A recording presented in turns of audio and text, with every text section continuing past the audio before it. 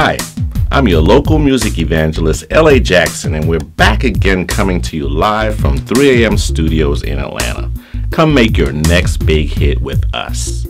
Our video of the day is the story behind the picture with Kris Kross. These guys blew up out of the Atlanta area, and I've got my story of how that picture came to be. Our words of the day is cross-collateralization, and that's when record companies charge everything they spent right back to the music artist. This keeps the artist owing the label and owing the label and owing the label and not getting paid and getting paid and getting paid. You can find more stories about cross-collateralization in the Musicology book series, and if you order yours today, I'll even autograph it.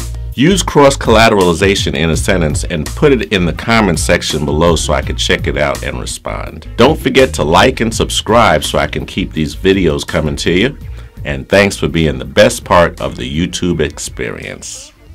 Okay, we are back at the studio again, and we are going to get one more episode of Stories Behind the Picture.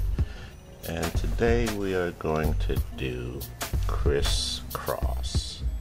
They were a hit phenomenon back in the early 90s with their big, huge blockbuster hit, Jump, and it made people jump right to the cash registers. So here's your guy, and there's no more touching the wet Jerry curl because I went back to black with this one and cut my hair back down to the natural. And I guess this was a couple years into me minus the Jerry curl. So there's Kris Kross there, as you can see, and the other gentleman there is Graham Jackson, no relationship, but he had a record store downtown Atlanta called Hotlanta Music, and it was a nice little spot right in the heart of the downtown area.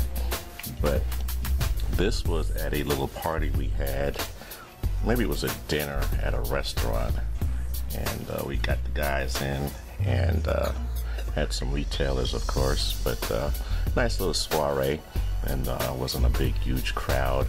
It was really intimate, and both Chris's were very, very nice, and we had a good time at this one.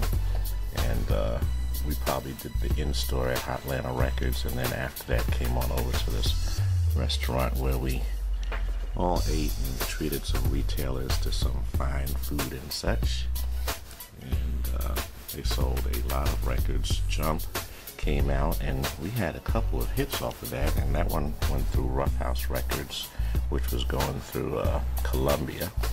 And a lot of events that I threw were strictly for retailers, since that's what my job was, to market to the retailers. And there were several events that I actually had featuring Kris Kross. We did a couple of in-stores. I know we had a big one at Turtles Records out by the Stone Mountain area. But the guys were great. I mean, just wonderful. And we just had a great time.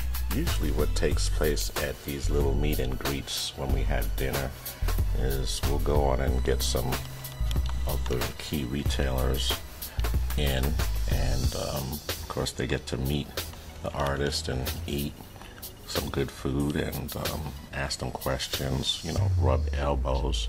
But the main point of the entire affair is to get the retailers to be really excited about Kris Kross, or the artist, and this way they'll be talking about them in the record store and pushing it on to people that might be buying other records. They might suggest a new Kris Kross, or in their case, people probably came in and asked directly for the Kris Kross single or album, and this was all designed to help with sales, and of course at that time push the record up the charts. And we definitely accomplished that with Kris Kross and many other records, of course. And Kris Kross was fortunate. They had a couple of great albums, so they didn't survive off of just one single.